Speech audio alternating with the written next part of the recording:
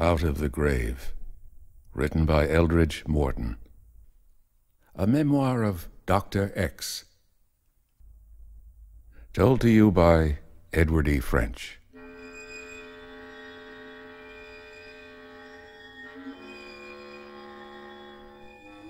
Would anyone engage a doctor who admitted that he had buried another patient alive, especially when he admitted that he had buried the patient to hide the evidence of murder? Hardly. That doctor would be looked on as a monster in human form. The world would shrink from him as it would shrink from a leper or from an unclean beast. That is why I'm revealing myself only as Dr. X. For I did that thing. I buried a man alive. I did it to shield myself from punishment for his murder.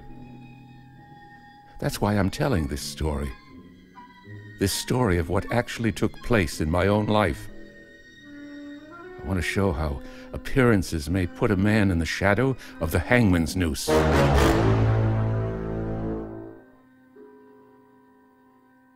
I'm a reputable physician. I graduated from a medical school which is rated Class A by the American Medical Association.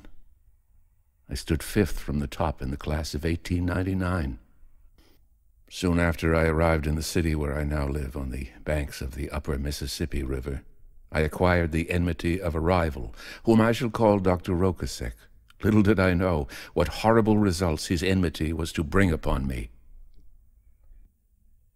He was a man of peculiar nature, a mixture of a half-dozen European races.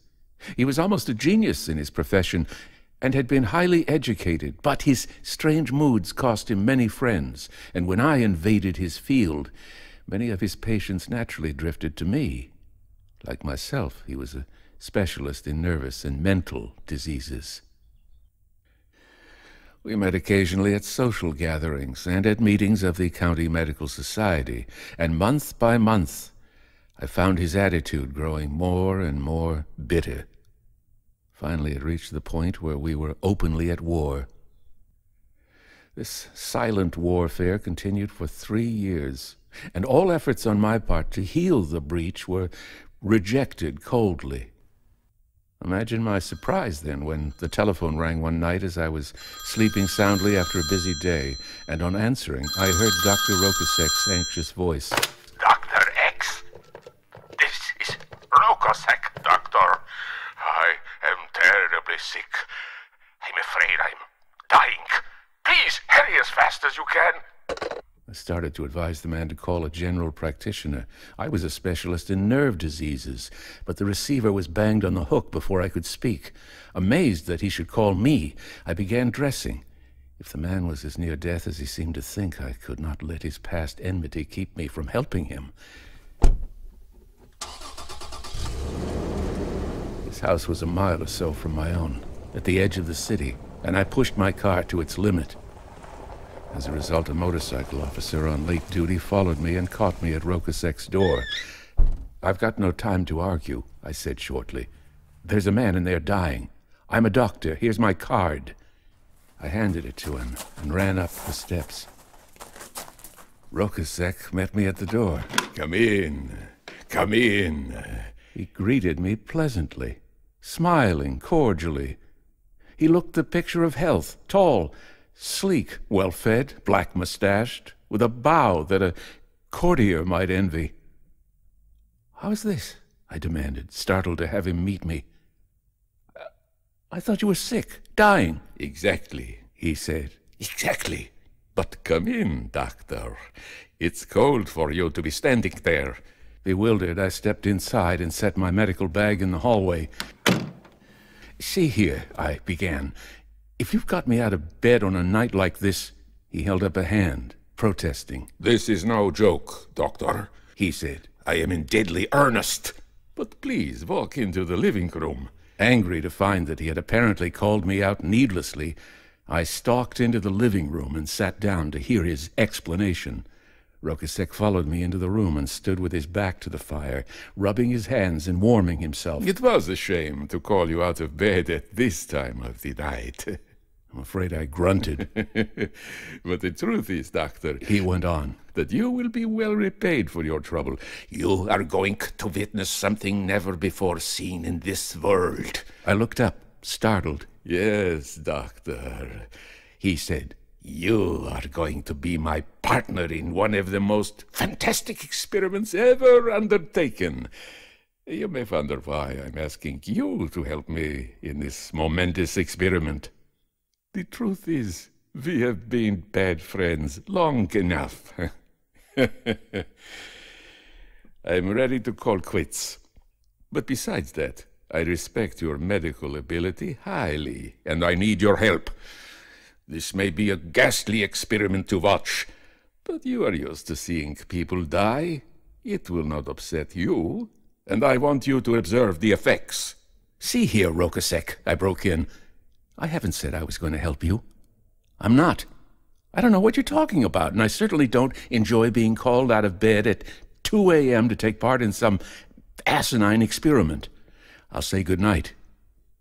I rose to go, but he stopped me. You can't go. You can't, he said forcefully, his dark eyes fixing themselves on mine. You don't dare. I might die. I grinned, for he looked the picture of health, but he went on hurriedly. When I heard you at the door, I swallowed the contents of this bottle.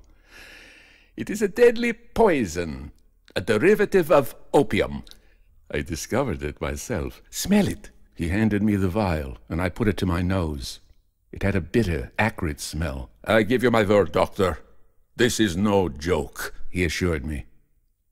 Hesitatingly, I sat down again, and he began talking rapidly. The story is this, he said. I must cut it short. I don't know how soon the poison will take effect.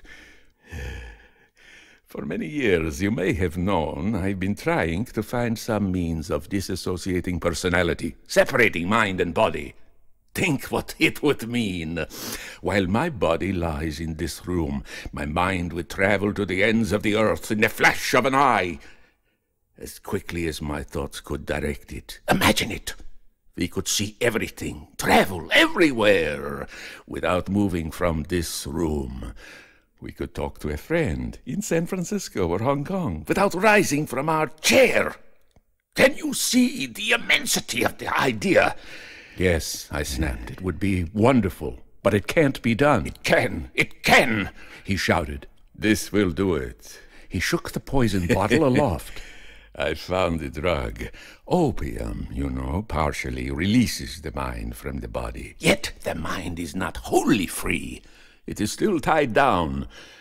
I conceived the idea of cracking the atoms of opium, making it 100 times more powerful. I worked at it for years. Finally, I perfected it. But that wasn't enough. In that state, it was rank poison. I wanted something that would keep life in the body, while the soul, the mind, wandered at will. Now I've found it! Another drug mixed with the first one. I'm positive it will work. I'm betting my life on it. But it's not sure. There's a chance. I don't know what will become of me. I don't know whether I shall keep the voice you hear now, whether I shall see as I do now, whether I shall hear as I do now. Nor do I know how my body will be affected. Perhaps when my mind leaves, my body will seem dead. Maybe it will seem to be in a coma. Those things I do not know. Those are the things you are to watch. This is madness, I interrupted. Sheer madness. You'll kill yourself. I refuse to take any part. I broke off in the middle of my sentence. Rokosek was dying before my eyes. His face took on a death-like pallor. Then there was a mighty convulsion that shook his whole body. I leaped from my chair and rushed for my medical bag in the hallway. With frantic haste, I raced through the hallway, madly punching the walls for the light buttons until I reached the kitchen. It seemed hours before I had drawn the water to make a hypodermic of apomorphine, the most effective antidote. I ran back to the front room. Death met my eye. I was certain of it. Rokosek lay huddled in a heap on the floor, thrown from his chair by one of his mighty convulsions. I felt for his pulse as I pulled back the sleeve for the hypodermic. There was no pulse. Cursing myself for letting the man die before my eyes, I plunged the hypodermic needle into his arm. There was a chance, just a chance, that I might not be too late. Some faintest flicker of his pulse might still remain, too faint for me to detect. I shot down the plunger, forcing the apomorphine deep into his flesh. I bent down and put my head to his chest. I listened desperately, determined that no slightest flicker of life should escape me. I would not abandon my efforts to save his life until he was unquestionably dead, dead beyond any hope of returning to life through the mysterious drug. There was no sign of life. His heart had stopped, his breathing had stopped, his face had the waxy look that tells even the layman of death. Still, I did not give up my efforts. I filled the syringe once more, this time with a double dose of apomorphine. If this failed, he was dead beyond all hope. I waited.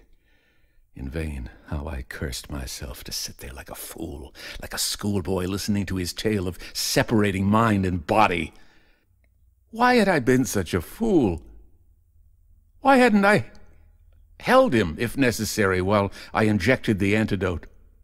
I laughed aloud bitterly. To sit quiet while a man deliberately killed himself. I bent over once more and listened to his heart. Silent. I rose unsteadily to my feet.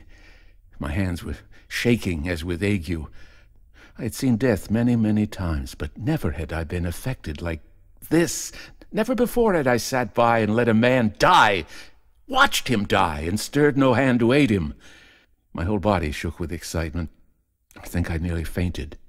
I lifted his body and carried it to the Davenport at one side of the room.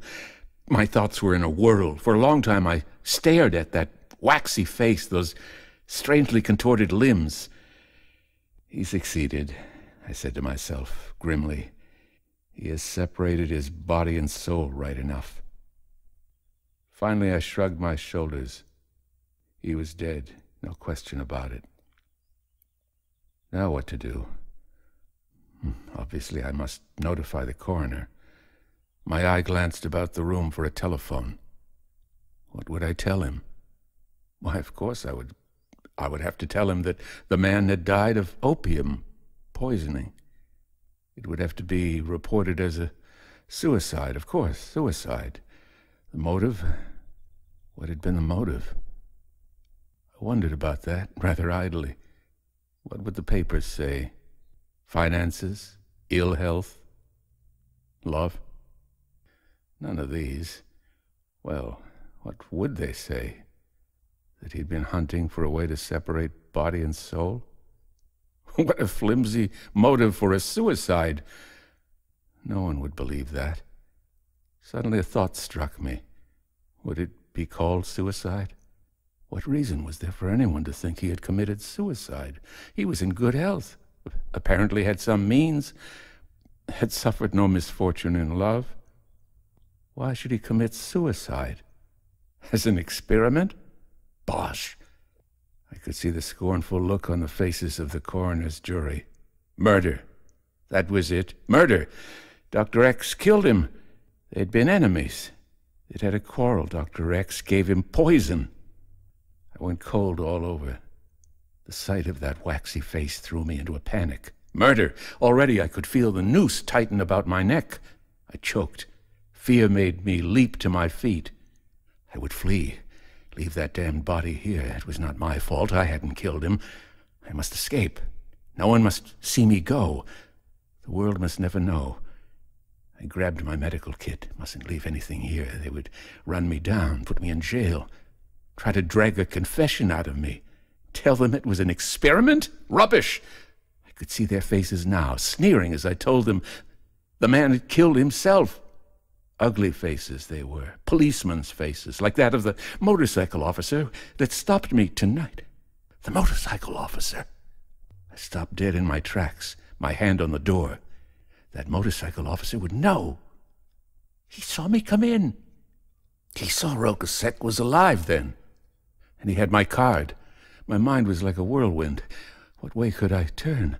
How could I escape? Wherever I went, they would track me down, put me in jail. Hide the body. That was the thing. Hide it where it would never be found. Burn it!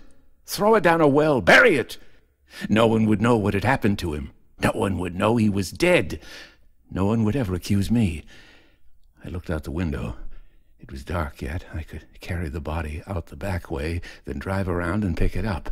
Take it far away, bury it in some lonely spot, somewhere no one ever went. That was the thing. I wasted no time. I threw his heavy body onto my shoulder, the waxy face falling limply against my back. I stumbled with it through the hallway, out through the kitchen, onto the porch. I dropped it in the shadows. Then I went through the house and got in the car.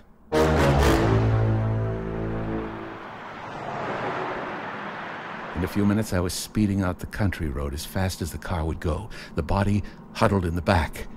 As we raced through the night, my foot crowding the accelerator against the floorboards, my mind was working furiously. Where was the loneliest place in the countryside? Where was there some spot of land no one would ever visit? Bridges Point. The scene flashed into my mind. Ideal! A jungle of undergrowth, of swampy land, shoving its long neck far away from the road to make a bend in the river.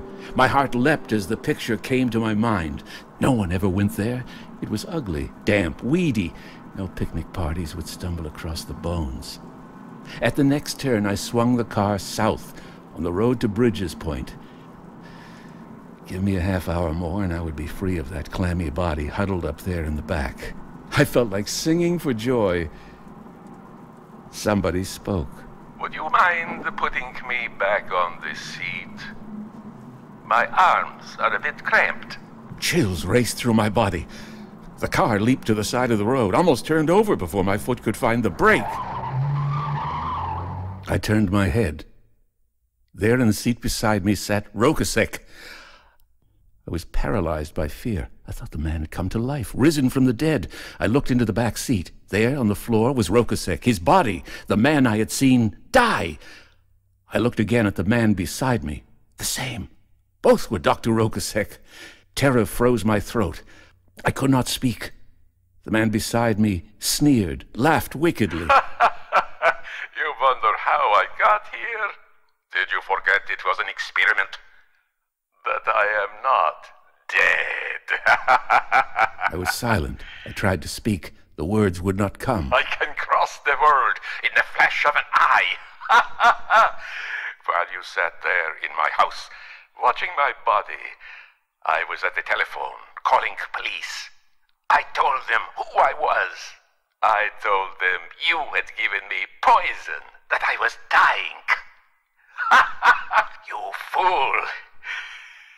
You walked into my trap like an innocent babe. For months I had planned this revenge. You thought you were so clever, winning all my patients away from me. I waited until my plans were ready. Then I called you tonight, and you walked into the trap.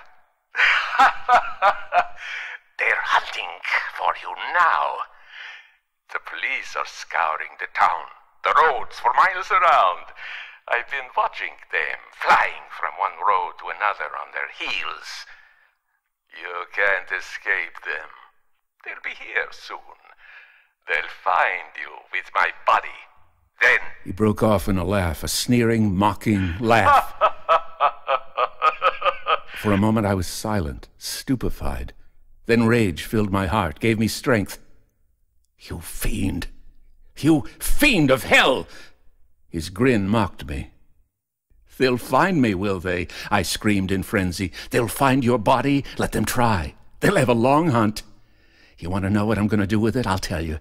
I'm going to bury it, dig a grave by the river bottoms, throw your damned body into it, cover it with sticky swamp clay, smooth it over the top, spread branches and twigs on it, hide it forever, and let it rot.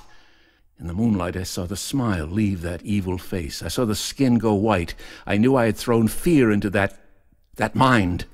This touch of victory turned my head. I almost laughed in his face as I yelled, "Then you can squirm and fight. Try to get out of that sticky grave." I laughed loudly, hysterically. A long rest you'll have, your mind running around like a lost sheep. Rokosek, the spirit, grinned again. You forget. I can talk to police as well as to you. I can tell them where my body is buried. They Find it. Dead. You fool! Poor fool, how can a murdered man walk into a police station and tell them he's dead? They'd roar at you, call you crazy. The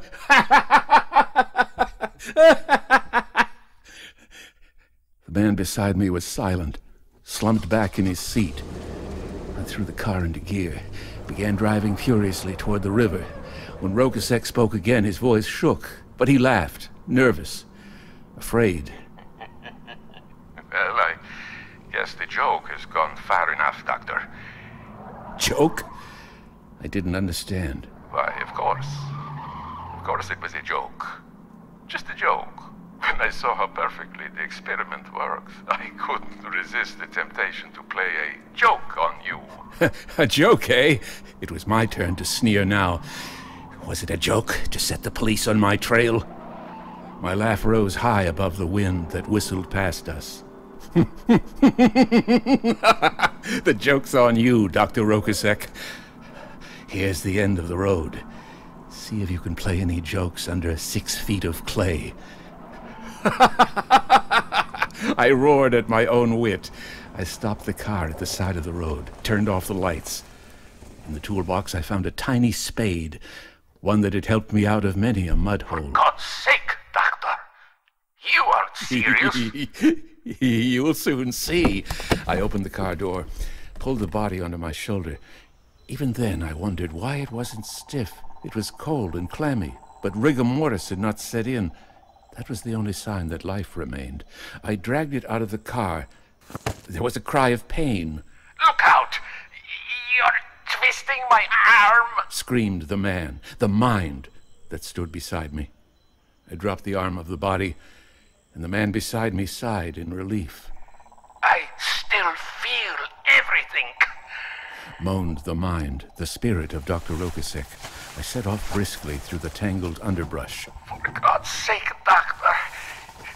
It was a joke, I tell you. A joke! I laughed madly. Insanely. It was my turn now. For a quarter mile I struggled through the twisting, thorny bushes, stumbled over hummocks of grass, ran against tree branches, unceasingly. The spirit man at my side pleaded, prayed for mercy. From time to time he cried out in pain as a thorn or branch tore the skin of the body that I carried over my shoulder. You can't understand, Doctor. He moaned. I'm as alive as you are. I feel every pain that body feels. But this part of me, my mind, has no body. I cannot fight with you, touch you. Have mercy. Lay my body there in the swamps. When the poison leaves, I can enter it again. Let the police find it? Hang me for it? Not much. Now I could see the river ahead, glistening in the moonlight. Soon we were near its banks. Here was my spot. I dumped the body to the ground. The spirit man groaned with pain. I set to work, digging the grave. The clay was soft and spongy. It was no work at all to dig in it. The spirit man raved with fear, watched every spadeful I threw out. No words can tell the anguish that was in his voice as he pleaded for mercy, promised me anything, everything, if I would only leave that body on the riverbank in the open air. His pleadings maddened me, made me work the harder. I think I was partly insane as I dug that grave. At last it was finished. I picked up the body, threw it heavily into the shallow pit. The spirit screamed. My arm! You've broken my arm! The spirit was on its knees now, wringing its hands, begging for life. I laughed, threw a huge spadeful of the sticky clay on that ghastly, pallid face. Kill me, Doctor. Crush my head with that spade, but don't bury me. I threw another spadeful into the grave. Kill me, Doctor. Kill me outright. Don't torture me. Another spadeful. For God's sake. For God's sake. I'm joking. The clay is in my mouth. It's in my throat. Mercy. Pity. Another spadeful. Give me a minute to live. 1 minute, for God's sake. The drug is leaving me. It's leaving. I'm going to be myself again. I looked at the spirit man, kneeling beside the grave, wringing his hands, trying to wrap his spirit arms about my legs. He seemed mistier, hazier. Even before my eyes, he seemed to be dissolving. Frantically, I plunged my spade into the clay, threw spadeful after spadeful into that shallow grave. 1 minute! 1 minute! It was almost gone now. I could hardly see the man's outlines. More clay! I heaped it into the grave with frantic haste. What was that?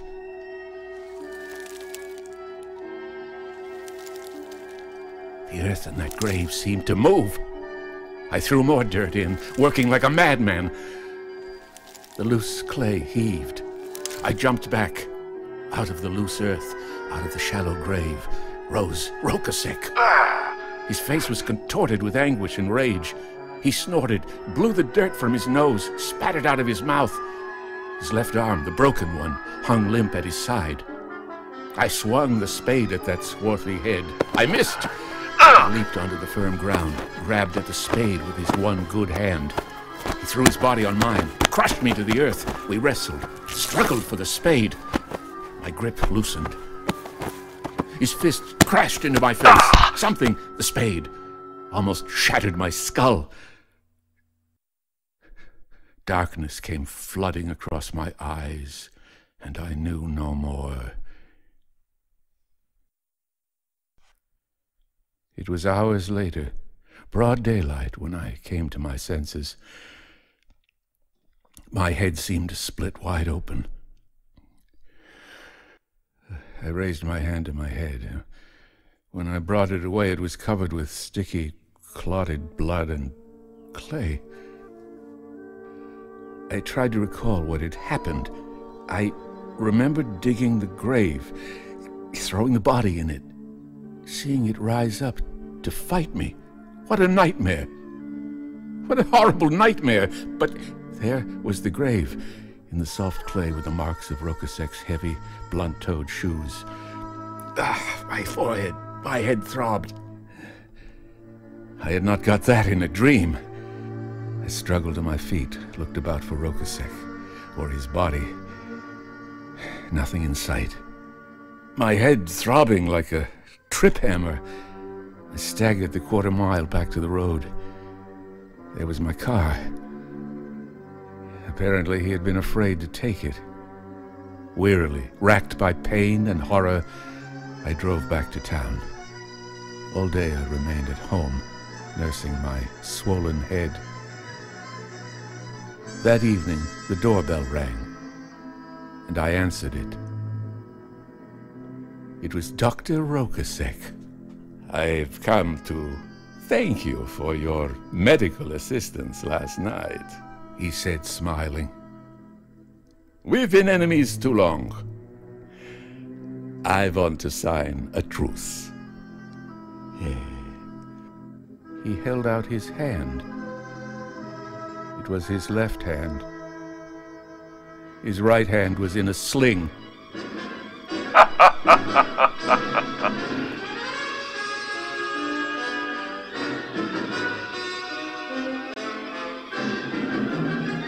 Out of the Grave, written by Eldrich Morton.